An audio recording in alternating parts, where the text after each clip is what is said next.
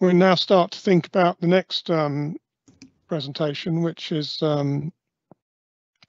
from Lara Young from Costain. And so Lara has lots of things to do with carbon. She's Group Carbon Manager for Costain Group, and she's Energy and Carbon Manager of the Year in 2021. Lots of initiatives on sustainability and driving through the net zero initiative for Costain, challenging business models, etc. And Lara's also leading the integration of the world's first standard for managing infrastructure carbon in the past 2080 within the Costain group. In addition to all of that, I was also listed for the 8th Great Women list for International Women's Day. And on top of all of those things, it's also Lara's birthday today, so she's given up her birthday to present to us today. So without any more going on, I'll introduce you now to Lara Young, who's going to talk about Costain's carbon reduction initiatives. Thank you. Thank you, and hi everyone. Yeah, thank you ever so much. Yeah, it is my birthday today indeed as well, but I am delighted to be here. And hopefully to help provide, I think that was an awesome presentation from Matt around what Anglian are doing, some of the really brilliant stuff. So what I'm going to try and cover is to try and really help bring to life how Costain as an organisation has gone about addressing and really trying to, or setting out how we as an organisation, also that wider remit, genuinely achieving net zero. And the idea of what I'm looking to convey is also pointing out the key themes of how we went about it, not one prescriptive solution as to this is the only way, because I think a key point to note around making net zero as reality is there isn't a one size fits all. So the session, or what I'm going to try and cover, is around really illustrating how we went about it and the application of that principle can be transposed to whatever type of organisation, the scale, the size, and the activity. So yeah, if Rebecca could please move on to the next slide, that would be brilliant. And the next one again, sorry. So with regards to that, I thought what would be helpful is, before going straight into what Costain have done and all the great things around that, who are Costain, for those of you that don't necessarily work with us or maybe haven't come across us as much. So Costain is an infrastructure, a smart infrastructure solutions provider. What does that actually mean? Essentially is, as an organisation, we work across pretty much the entire life cycle stages of any infrastructure or major infrastructure project. And that's got anything to do, thank you very much for the happy birthday wishes. And essentially, so what do Costain do? Essentially, we work in anything to do with transportation. So be that aviation, be that railway, highways, anything to do with water networks, and anything to do with energy networks. So in addition to carbon capture and storage and clean hydrogen as an example. And throughout that, as I mentioned, we're probably the most well known within the complex delivery space. However, we do a lot of work being involved at a very early design phase, so really setting out the scene of understanding, and that can be a very concept design, detailed design, and then we come all the way through to asset optimization. So a big part of what we do is also working with existing infrastructure to optimize the resilience around it. So that was just to give a flavour of where and how the examples of what I'm going to run through and in what space it's being conveyed in. However, just to make clear, it's definitely the principles that I'm going to outline are very much transposable to any type of organisations. They might not all be applicable, but definitely will be applicable to in a certain manner. So if we can just move to the next slide, please. So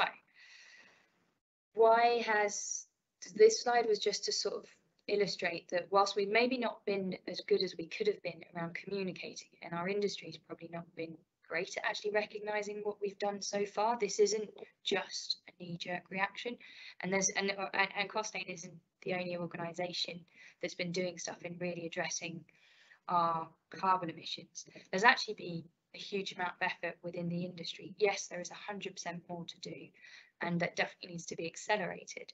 But what it does demonstrate is there already has been a significant improvement, and that this is achievable to do. This isn't suddenly just something totally new.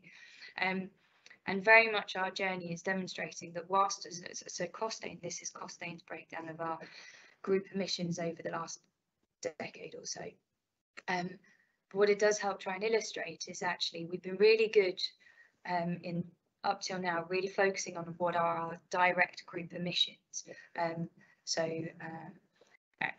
there's still some things that we need to achieve reducing, but actually we've made some good strides. Where we haven't been as great so far, but definitely addressing this and continuing to do so, is everything that's indirect, so outside of our direct scope of emissions, so everything that falls into that scope 3 stuff. We've kind of, as an industry, dabbled in it, but not really taken it to town. So what I'm going to outline from now is that actually everything that I'm going to talk about is very much in our whole plan and a whole approach around how we're getting to net zero, very much focuses on that whole picture. So we've stopped trying to work and break it down into whether it's a direct, indirect, scope 1, 2 or 3. It doesn't really matter. What we've done is understand and painted the whole pictures or the whole picture of the organisational footprint, be it what we're directly responsible for and what we're indirectly responsible for, to really help pinpoint and identify where we actually need to reduce that. And it's building on what we've done to date. So what I'm actually going to illustrate of how we're getting to net zero and how essentially the industry is doing there. Whilst there is certain elements that need innovation to continue, I don't think there will be anything that shocking. The whole point is actually we kind of know all the answers already. We might not have all of the solutions, however, we do know the key areas. But the difference is actually now making that actually happen. So if we move on to the next slide, please, that'd be great. So what I'm showing here is our climate change action plan. And essentially, building on that whole life cycle approach that I just mentioned is, you know, we're taking our whole life cycle footprint as an organisation. Essentially, what you're seeing here is our plan, and it fits on one page as to how we as an organisation are going to help not just ourselves, not just our clients and our supply chain, but ensuring that how leading the entire industry in actually tangibly reducing our emissions. It does fit on a page, and to reassure, whilst it does fit on a page, there is a lot of detail and information that sits behind this document to inform why we've targeted the areas we have, why we've set some of the dates we have, etc. So there is a lot of detail that sits behind this to help inform it. However, realistically, our plan can fit on a page. So there's some key reasons for that, and I will go into that in a bit more detail, but just some highlights of what takeaway points from our climate change action plan. So as you'll see, the big date on there is 2035. So we've set out as an organisation that we're going to help achieve net zero, and this is across our whole life cycle footprint by 2035. So that's addressing our direct emissions, but very much those of our supply chain, but essentially a huge proportion is also within our clients' footprint. There's two key reasons as to why 2035 and not before. And there is no right or wrong answer for an organisation. Doesn't mean that everyone will be 2035. Some potentially will be sooner, some potentially will be later. But the reason we have set out on 2035 is not just a number picked out of the air. There is informed data behind this. But essentially, when we went about mapping out, okay, what is our whole life cycle footprint? Where do these big hotspots lie? And I will go into more detail as to what they are exactly. Essentially, it pinpointed 4 key areas. And of those 4 key areas, what we identified is mapped out the current roadmaps of how those areas are going to be net zero or plan to achieve net zero. And essentially, whilst there are some areas that are addressable and do need to happen, what we've identified is that a significant proportion, if not over 3/4 of the emissions that we're actually addressing through this plan, do not directly sit within Costain's direct footprint. So interestingly, we don't have direct control over these emissions. That doesn't mean we can't do anything about them. What it does mean is that it will take slightly longer to help influence and reduce these emission sources because we don't have that direct control. And the main reason for that is because the significant proportion sit within our supply chain and our clients' footprints. So it doesn't mean we can't do anything about them. It does mean that it will take that slightly longer to get there. The other reason that we've got 2035 as a key date is because we haven't resorted to offsetting as a primary solution. So at the moment, fundamentally, if we were to break down our footprint in the 4 key big areas we need to address, we could not achieve net zero any earlier than that without resorting to offsetting. And I'm not saying that that's wrong, that offsetting is right. What I am saying is that we haven't chosen it as the primary solution to achieve net zero. The reason for that is our logic and whole ethos around that is because rather than looking to invest and tangibly reduce the emission source at its source, as opposed to offsetting the residual footprint of the emission sources, is hard. So that's why we've got a date of 2035. You'll also notice that it's a climate change action plan. It is not a carbon action plan. The main reason for that is because climate change and carbon, whilst it plays a massive part in addressing climate change, it is not the only thing to address in order to achieve and mitigate and truly tackle the impacts of climate change. So rather than create a plethora of action plans, so biodiversity action plan, a carbon action plan, and every other action plan under the sun, what we've set out to do is we've set out through our climate change action plan a framework that essentially at the moment primarily focuses on carbon, but as we're progressing the carbon event, and once we've got that rolling, we will incorporate the other elements of climate change. So actually what we've done is this was launched in the beginning of, or end of 2019 and really publicised in the beginning of 2020. And what we did is we've set out the scene as to where we're going with carbon, and we've got that rolling. And whilst that continues to progress, what we're doing now is incorporating and weaving in the other elements of climate change that we're looking to address. So around everything to do with natural capital and biodiversity is the next stream that we're weaving into this action plan. So the idea is that actually everything falls under that same umbrella and that same framework in order to achieve that consistency. So the whole ethos of this plan is, and I think Richard mentioned it before, of less is more, and very, very much so in this instance. The whole premise of this is actually climate change in itself. We cannot tackle, and the reason we focused on primarily in this instance, firstly on carbon, and not try and do everything in one go, is because as much as I would like to, and as much as Costain would like to, realistically, it is not feasible at the moment to try and address all of climate change in one go. So we haven't actually tried to. What we have done is, okay, whilst we recognise that we can't address everything to do with climate change in one step, one hit, what we have done is map out, okay, we're focusing, we've really honed in and focused on the net zero agenda and trying to break that down to really determine, okay, within that, what do we need to do within the whole net zero space? And actually in that same vein, net zero can't be done in one sole hit. So again, we haven't tried to solve and achieve net zero in one sole hit. This plan is a 15-year plan. We're not trying to do everything in year one. What we have done is we've got a very clear breakdown of where we're going, why we're doing it, and what needs to happen in what order to get there. So yeah, and I'm the first to admit this plan is not perfect. No plan is at the moment. However, what it is doing, it is very much informed by data as opposed to perceptions to ensure that we really are homing in on the right elements. So what does the plan actually focus on? As I mentioned, there's 4 key areas. And actually, why does our plan only focus on 4 key areas? And I will lay all there in a second. So when we did that whole mapping exercise of understanding, okay, what is Costain's whole life cycle footprint?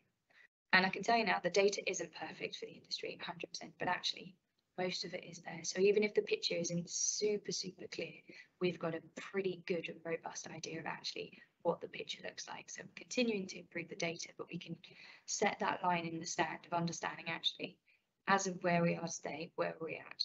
And when we did this exercise of mapping out and trying to really understand actually what does make up our whole life cycle footprint, it essentially flagged that the 4 key areas make up 96% of the entirety of that whole life cycle footprint.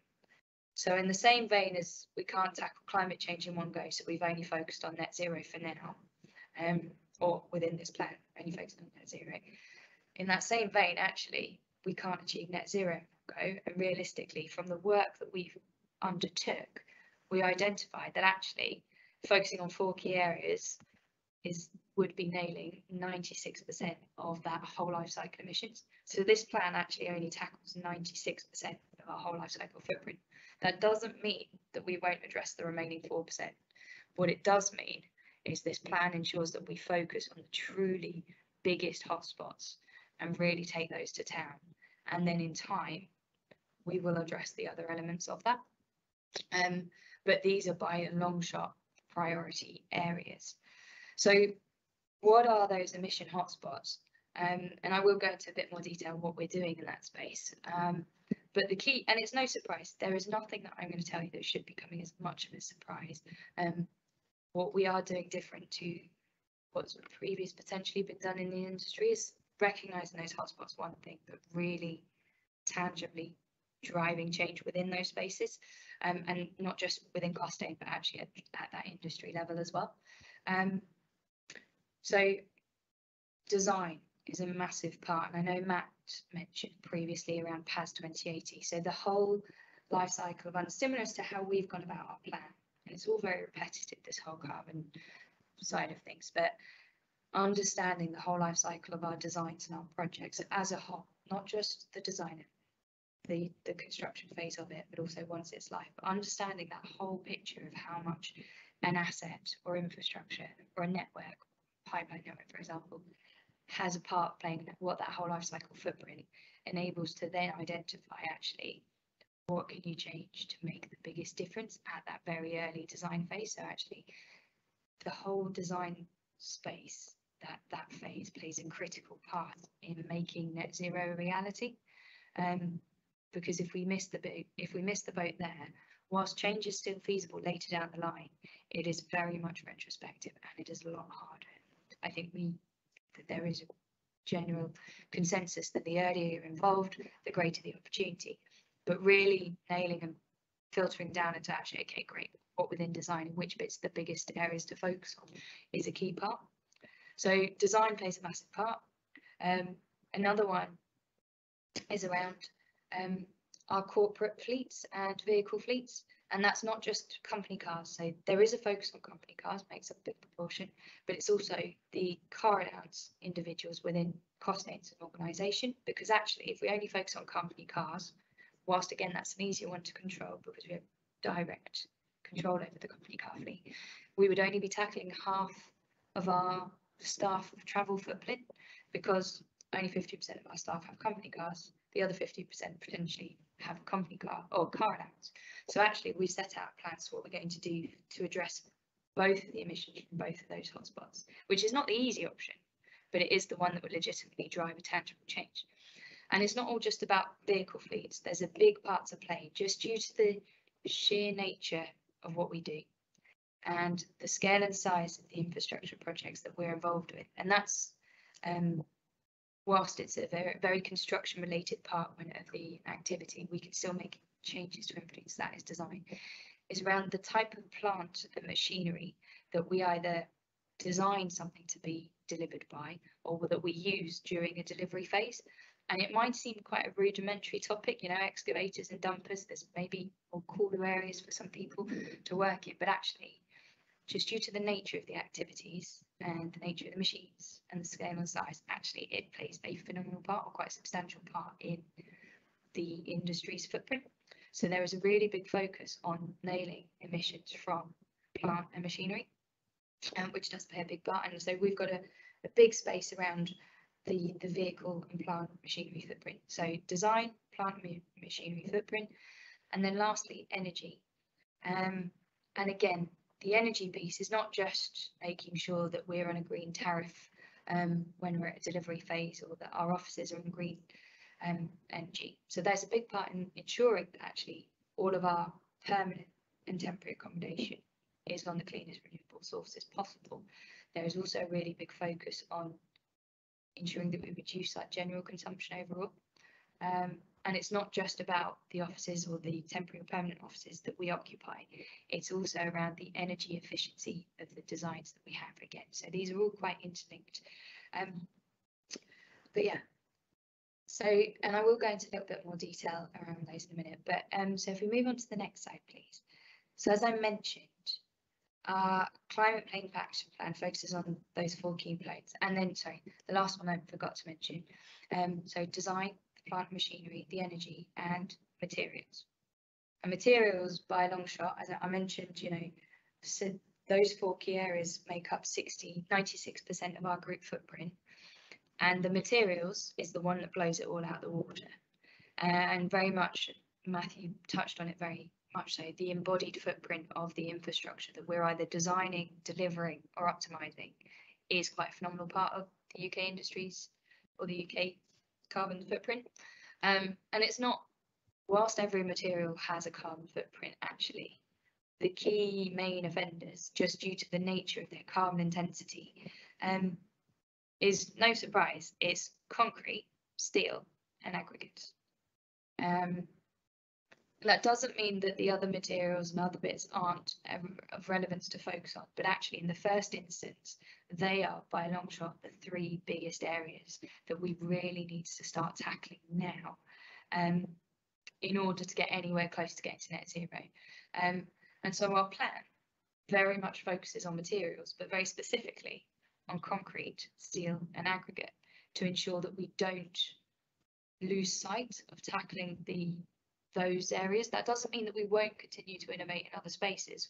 What this does ensure is that we do remain focused on those biggest hotspots. So it really is driving that change. And the reason that we focused on those in particular as well is not just due to the sheer intensity of them, but also the current reliance on those materials in our industry is phenomenal, and it's not going to change overnight. And we appreciate that although we have a 15-year timeline, there is this plan is still very much an ambitious timeline to achieve, and some of these things are going to be incremental changes, and it's not going to always be as easy, and there is a lot of things that need to marry up in order to get there. So what this plan does is also make sure that we focus on these things now to make sure that we do start those changes, because it isn't going to happen overnight and in one go, but it is feasible to do. So whilst our plan is stretching, it is definitely achievable. So those 4 key areas, just if we can flick onto the next slide, please. As I mentioned, this isn't just my magic numbers or, you know, me sat in a corner figuring out what is the greatest hotspots. It is very much informed by data, and any organisational scale, regardless of the size, the type of industry you're in, or the type of organisation, the data won't be perfect, right? The data isn't perfect. So, but what it is, that there is a huge amount of data there. It is currently a little bit siloed. You know, there's more to be done, and there is a lot of work going on in the industry to unlock that. However, data is key to ensuring and flagging actually, whilst you might not have the perfect data and the data sets, and you might be putting a bit of information from here, there, and everywhere, you can paint a picture of what your current carbon footprint is made up of. And from that, you can have an honest look at understanding, okay, well, actually, of the 10 items or however many it is, 3 of these or 5 of these make up the majority of my footprint. So rather than trying to tackle everything, okay, let's really home in and take to town those hotspot areas, but then map out and follow through with it. And so our whole approach around this is driving consistency around, it is not me or someone's pet projects or perceptions of where we need to do this stuff. There's some brilliant ideas that are going on, but actually not all of them are addressing some of the key pivotal hotspots we need to address. So what we've been doing is ensuring that we, as objectively as possible and using as informed data as we can, ensure that we had those baselines to understand this is where we're at, this is where we need to get to, and then really mapping out what are the stepping stones in order to get there, because it's no easy feast. And then using data again to make sure that actually what we're doing is making a genuine change. So that's been a really key part in making that happen. And that for me is one of the fundamental things in net zero, is having clarity of actually where do you start, what is of most relevance to focus on. And you can only do that through understanding or unpicking, demystifying actually what do the numbers, what does the information say. The key danger is, and I'll point it out now because I think our industry can be a little bit victim of it sometimes, is there is always opportunity to dig in deeper to the data. And whilst I'm not saying that you're doing it just on an estimate, there is a time of understanding. Whilst we can continue to improve the data, we don't need it to be absolutely perfect in order to understand where some of these hotspots are. And you can go into information overload after a while of being overwhelmed with so much data that you don't know when to look. So there is a fine balance to be had, but it is feasible to do. So if we go on to the next slide, please. Thank you, Rebecca. So bringing our plan to life. So what I've just outlined is a plan in itself. But a plan is as good as the piece of paper or the PDF it's written on, right? It's really bringing in a life that actually makes this genuinely going to drive change. You can have the best plan in the world, realistically. If you don't follow through on it, it just remains a plan. So with that in mind, we have 3 key work streams that all sort of work in parallel that bring this plan to life. And so what does that mean? So there is a big focus on addressing and making sure that we reduce and achieve that whole life cycle group footprint of achieving net zero by 2035. There's some very tangible things around putting, plant idling metrics in place, things like that, and changing and rolling out a car fleet transition plan for our vehicles, things that we can do that are very tangible. But in addition to that, some of the other work streams around that, and to help, especially around that design phase, it's not just about putting in metrics, but what we have put as an interim solution between now and 2035 is that by 2023, so that's just 2 years away, in 2 years' time, we will be offering at least one low carbon option, low carbon solutions with every offering that we provide. So that doesn't mean, what that does mean, whilst that doesn't mean it will get taken forward every time, we totally get some of these things might not taken up first time around. However, what it is doing is ensuring that we're not waiting to be asked to prompt the questions, and this is going to be reflective. That doesn't mean we'll be doing an alternative bid every time. The idea is the low carbon, the offering that's put forward is going to be reflective of the scale and the size of what we do. So sometimes it could be a complete alternative bid, whereas sometimes it might just be a case of pointing out to that relevant client, actually, you're missing a trick if you don't do this, or you've got an opportunity to do this here. We know you haven't asked, but and that's really key, because it's driving the right behaviours in that sense. And that's setting the first line in the sand in order to get to anywhere close to providing whole life cycle net zero solutions as the default 2030, if not before. So all of these dates are flexible. If we can bring them forward, we 100% will do. A key part of enabling and saying, it's all great for me to say we're going to be offering in 2 years' time low carbon options. But for us to be able to do that, we have to ensure that we have our own ducks in a row as an organisation, both to ensure that we have the mechanisms in place to not make this super onerous, but understanding, actually using data again to inform actually how do we go about this consistently and actually deliver on this.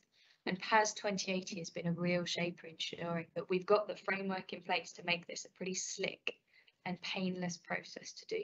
This is not trying to reinvent the wheel, and it's not adding a whole new work stream to what we do. What it is doing is making sure that we capture everything that we already do, because there is some amazing stuff that goes on in the industry. We're just not always very good at recognising it, for a start, and then actually capturing how much those savings are achieved and shouting that loudly. And secondly, it's building on demonstrating actually all the good stuff that we've done. We do it maybe a little bit in a pocket, making that the mainstream and the norm. So it is very much making net zero the mainstream and the norm thing to do. So there's a big piece on low carbon solutions offering. And then lastly, for that industry leading change piece, because what I'm addressing as flagging as the key hotspot areas for you, for me, are also very much the key hotspots area for the industry. So actually, if you were to look at all sorts of different plans around net zero, we all essentially have the same emission hotspots. We don't all have the same influence on those emission hotspots, but actually we all have the key fundamental challenges. So this isn't just about Costain doing it in our little space in the world.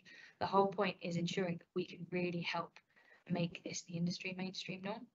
And so understanding as an organisation, how much do we currently contribute to clean growth?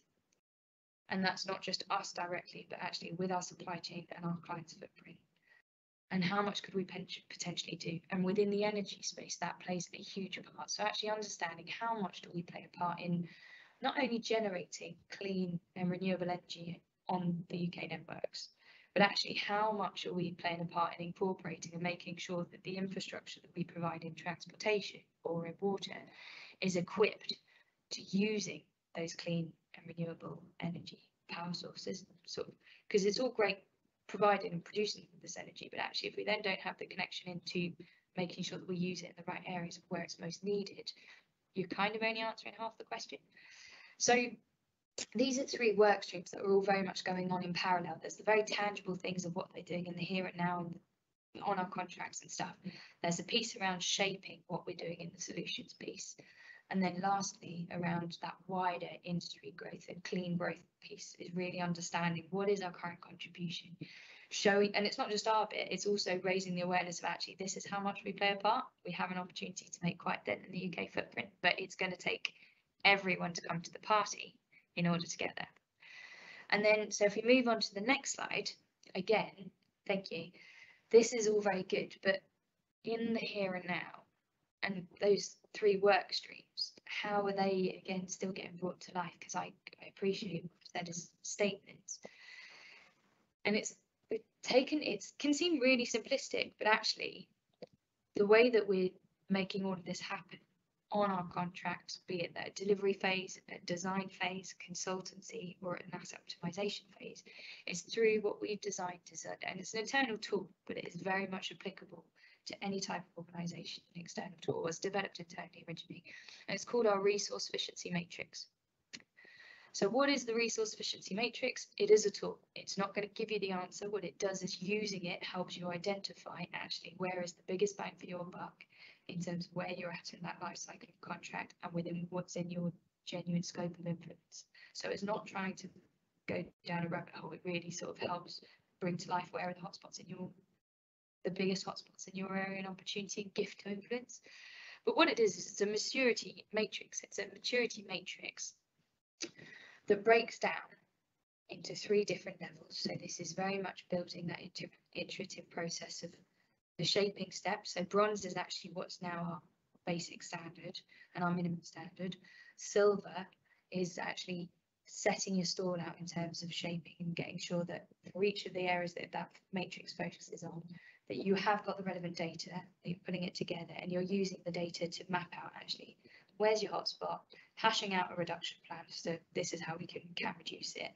And then gold is nothing more than making sure that you have the assurance models demonstrating that actually that plan that you've brought into place, you're actually following through on it. And what we do is we apply this across the entirety of the business, and we have done for the last 3 years. Because originally this was designed before we had the climate change action plan, so which again shows that we've been rolling this out for quite a while. What it shows is that through this mechanism of bringing this to life is that over the last 3 years, following through on this has enabled us to achieve over £49 million worth of capital and operational cost savings for ourselves, our clients and our supply chains, but also reduced just under 2 million tonnes of carbon emissions since its launch. And it's very much aligned to PAS 2080. It helps bring to life the clarity of roles and responsibilities, because this isn't all just about environmentalists doing it. Everyone has a part to play. What it does do is map out who's got a part to play when. And yeah, so this is the tool with which we're really bringing this to life to help illustrate and for everyone to be able to use this as part of making net zero a reality. And I'm more than happy to discuss and take any questions after this. So yeah, so I think that's my, if I'm not mistaken, my last slide, so go to the last one. But yeah, thank you so much. Hopefully that's been helpful and provide clarity of how we've got about it and how it can definitely be transposed into approach for yourselves as well. Okay, thanks very much, Lara. That's nice. Good to hear. Quite a methodical and structured approach to solving a problem, and recognizing that it's not a 5-minute job to sort it out. Yeah, I quite like it, and I was interested, just picking up on one or two of the things you said about allowing enough time for design processes, and also I was wondering if there was enough time allowed for construction, bearing in mind there's always pressure to complete projects in the shortest time period, based on the theory that quicker is cheaper. Yeah. But actually, do you feel that enough time is allowed for sort of carbon friendly construction that can be done in a careful, more methodical way, to reduce consumption, to reduce waste, and give more time for things to be planned properly? Yeah, so I think it's a really good question. I think at the moment the balance is a bit off kilter, and essentially it's understanding. So actually, if we're able to frame, you know what, we can give a design, but realistically, if you spend an additional 3 months actually mapping this out, your delivery will be quicker. But it's rebalancing, not just focusing on, it's the balance between a commercial, the time constraints, and carbon. It's not saying that one's got a priority on the others. What it is saying is actually understanding and having that balance across all of the different priorities to understand where it is. So at the moment, I don't think there is sufficient time for that. I don't think it's not necessarily through not wanting to or not being able to. I think we would be technically able to do so. I think the key part is we're not incentivized to. So the business models that we follow in terms of allowing and ensuring that it's genuinely efficient from a sustainable perspective on construction, or from a delivery and a design perspective, is that actually we don't have all of the business model isn't actually incentivized to ensure that we are doing that. And actually where it does, and I'm not saying that everyone doesn't, where we have tried to put forward carbon targets as part of some of these key metrics, or actually, you know, cost is a factor, time is a factor, carbon is a huge factor that is a priority. Setting the standard of actually the tone of this is where we're focusing. It needs to be taken into account, one thing, but also then holding accountable and ensuring it does. So that might in some instances be being bold enough or brave enough to point out of actually realistically, if we're going to do this properly, we are going to have to take another month of doing something, but actually what we will have is clarity, and not trying to push into potentially a delivery phase to then retrospectively try and identify some carbon savings. So it's more ensuring, at the moment I don't think it's there. I think it is feasible to do it, but I think what we do have to acknowledge, and it's not just one entity in the value chain that's going to make this happen, it's for every organisation along that chain to point out actually some of maybe the elephants in the room that we know, or some of the key things that actually fundamentally are not favouring carbon reduction and probably a hindrance to it. And that's more having the awkward conversations around, you know, some of the top topics that I mentioned here. None of it's new. The difference is we haven't moved from using, we know where low carbon concrete works, we know where it doesn't work at the moment, or it's not really suitable. However, we haven't really jumped from the space of dabbling and redoing the same trial about a bazillion times on all sorts of different contracts to making actually taking the stance of we can make this mainstream. We can't put a blanket rule everywhere, but we do know where this is suitable to use, and that could be an industry standard. Just as an example, it's actually some of these things, it's really the assurance and the accountability piece of following through on it as well. So it's a balance of everything. Yeah, exactly. So whole life carbon costs, I think you mentioned, and really the carbon, the cost of construction needs to be a proper metric that's evaluated with an offer of, yeah. Definitely. And I think not making carbon a dark art is a really good one. I think we have in the past. I mean, you can make carbon a dark art if you want to, but the whole point is very much demystifying the topic and making this accessible and relatable to everyone. We don't need everyone to be a carbon expert. You mentioned also data, and you're collecting data. That's, I mean, it's one thing to create algorithms to work out carbon footprints and demands and things, but actually if you haven't got the data behind it, it's not really very useful. So that's probably a really valuable thing that's being done, is to collect the data of CO2 emissions on construction activities. So that would be a really useful thing to share maybe in future. So conscious of, oh, wait a minute, there are questions. I didn't see them there. There's one around designers. Yes. It's a good question around the huge challenge of getting designers to consider design at this stage. Yeah. So how have we gone about it? And it's not just one thing that enables this. There is a very clear bit. It's around actually, this isn't an optional thing to have. It's kind of part of the designer's remit. They play a pivotal part in it. And I'm not going to tell a designer how to do it. I can equip a designer with understanding actually these are the metrics we need to ensure that we address. But it's actually allocating the roles and responsibility of actually this bit's my bag, that bit's your bag, can certainly help. There is a key part around that whole accountability piece. So within Costain, that's very much led from all the way through the executive board, all the way down. So actually the head of design, the head of supply chain, they're very clear around what their remits are and what their responsibilities are, and actually making net zero happen. It's not just all for the environmental or the sustainability team to do or inform. So a key part is for me assigning roles and responsibilities, but also holding accountable, because I'm pretty sure most designers will have sustainability as part of their job role, their job spec, etc. But then actually are they incentivized to do anything around it? And is there any assurance around making sure they do it? Where they do, there is recognition of that, but also recognizing that there may be falling short. It is actually a lot more effort for everybody to think this way, and how efficient they can be in terms of carbon, because we're all sort of geared towards thinking efficiently in terms of cost. Yeah.